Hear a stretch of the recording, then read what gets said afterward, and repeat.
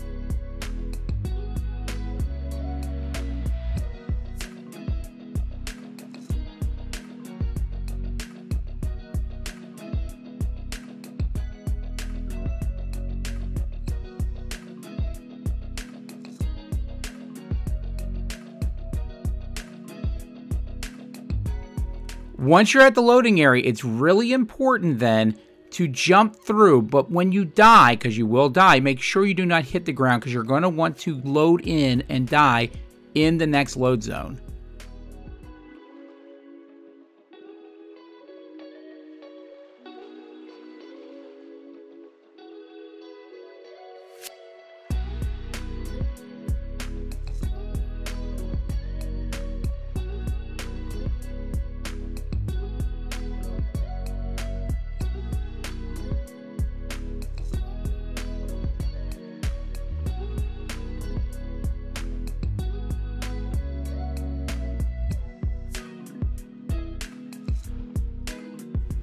Load in and find your route to the chest.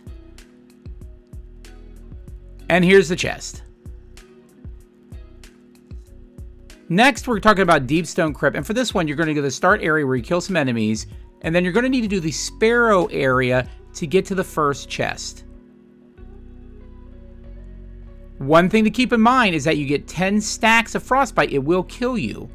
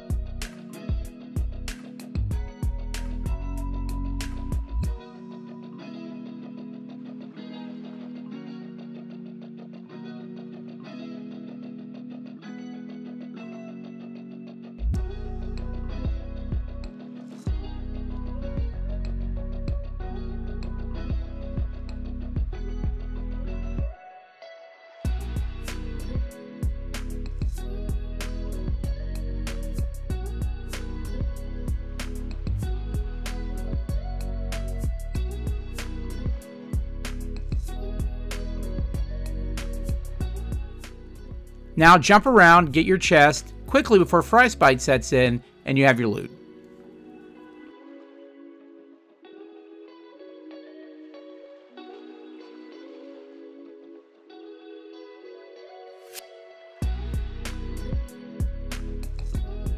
For Last Wish, you're going to need to go to the Wish Wall to go to 2 different encounters. If you've never done that, here's a path from Cali back to the Wish Wall.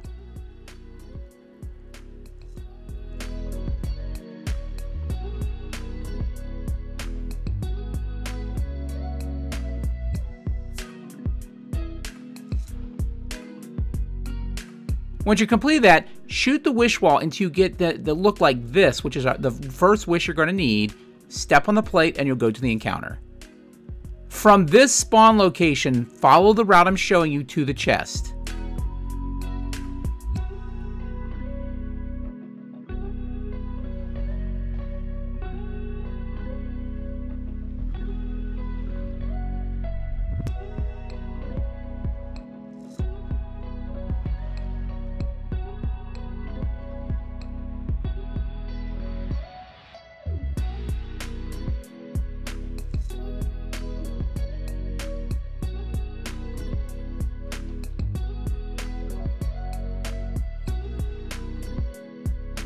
Once you get here, the chest is a little bit hidden, so I'm going to show you real quick where to jump. Jump into this area, grab the chest.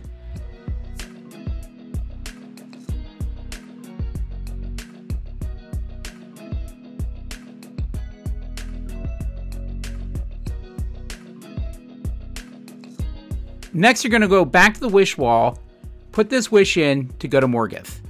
For the chest near Morgoth, you're going to need to go backwards over the chasm. To do that with Hunter is very difficult, but you can Shatterskate. Shatterskate on console is easier than you think. What you want to do is bind your air dive to a button, then you're going to pull out your eager edge sword, and then go near the edge, heavy swipe near the edge, immediately hit jump and the button you have for air dive. Once you do that, you'll go across. Follow this path, the same path for all characters, and grab your chest.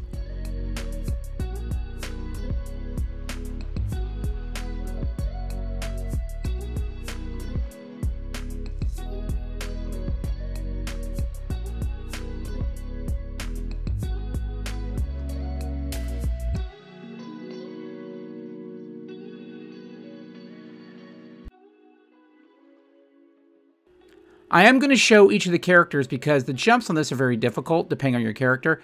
For Titan, if you have it, use line ramparts and a sword. And you use this and basically kind of hover a little bit, swing, hover a little bit, swing. This will get you past the OB barrier and get you across. If you get stuck, you can also use Thunder Crash.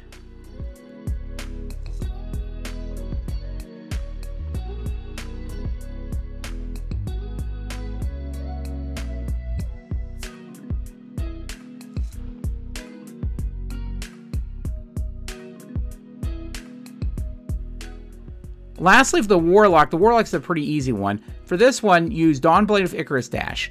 Do a Heat Rising to get some extra lift, pop your super, and then just use Icarus Dash to dash across and get your chest.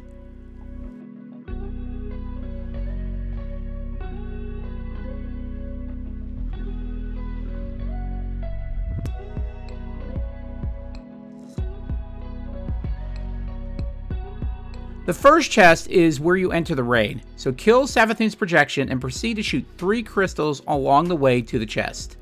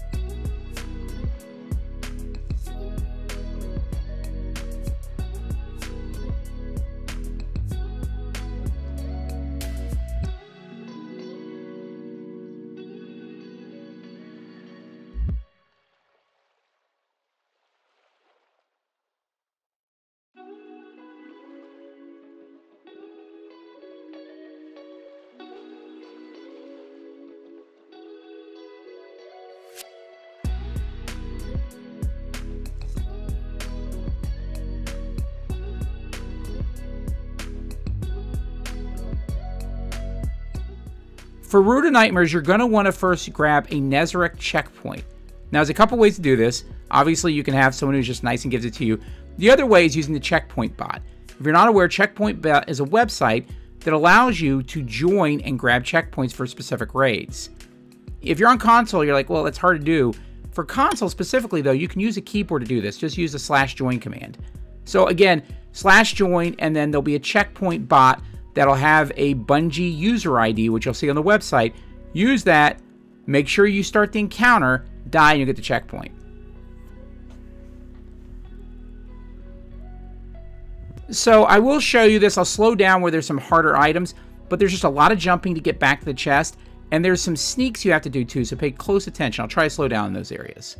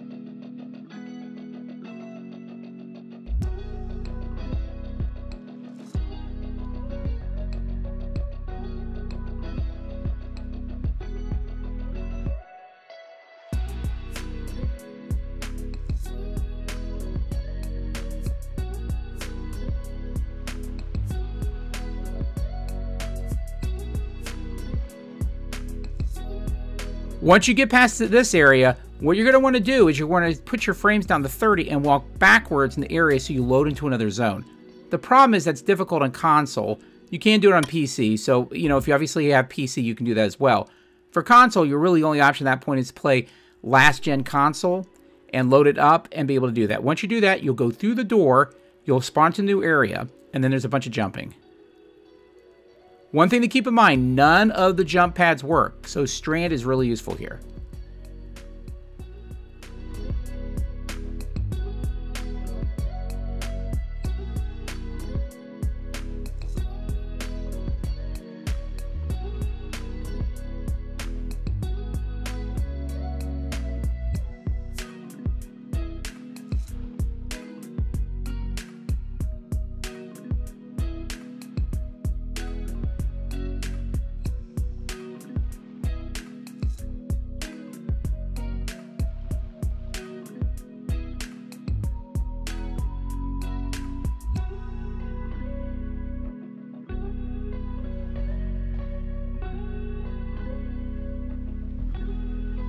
When you get to the very end, make sure you shoot the crystal that'll allow the chest to open up. Go up the wall, grab your chest.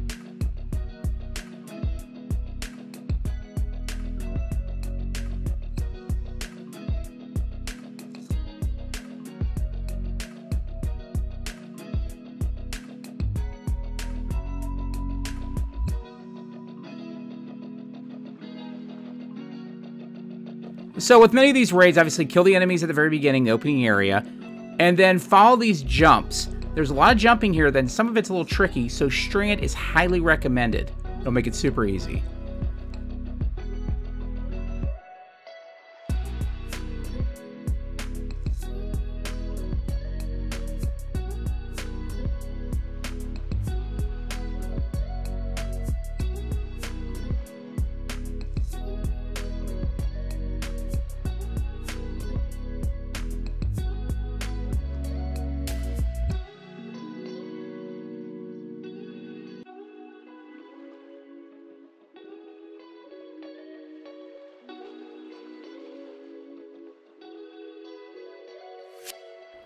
At this point, there's an invisible barrier that the only way you can get through it is by jumping and then sliding right after.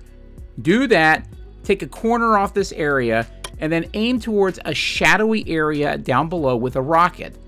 Once you get there, if you see the loading screen, immediately kill yourself with the rocket. If you do that, you should load into the next area, which will allow you to get the first chest.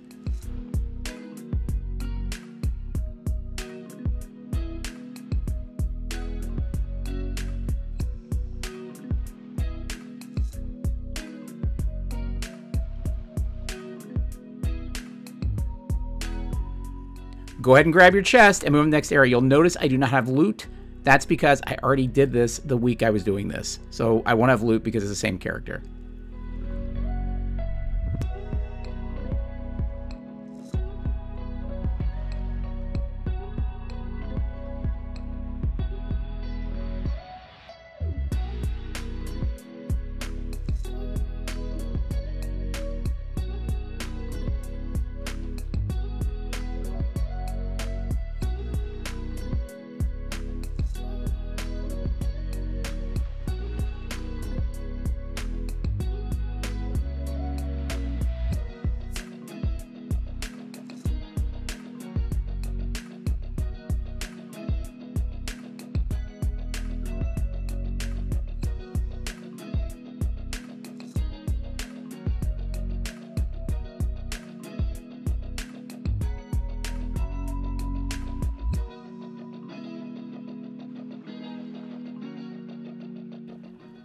To get to the top of the next area can be tricky. Some people use Salvation's Grip. Some people use the Strand rocket grappling technique, which is very difficult, especially on console. But you can do this with Strand without any extra requirements. It just requires jumping into some hidden areas in the wall.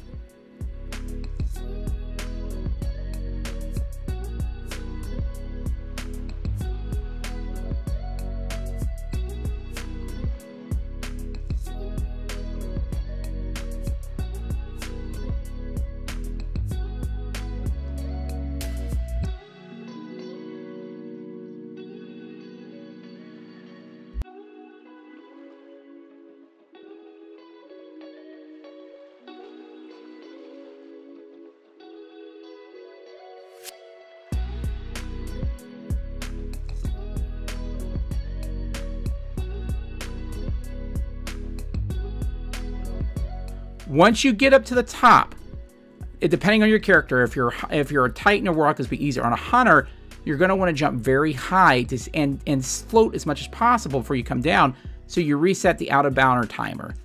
For a Hunter, I would definitely recommend high jump here if you struggle with this.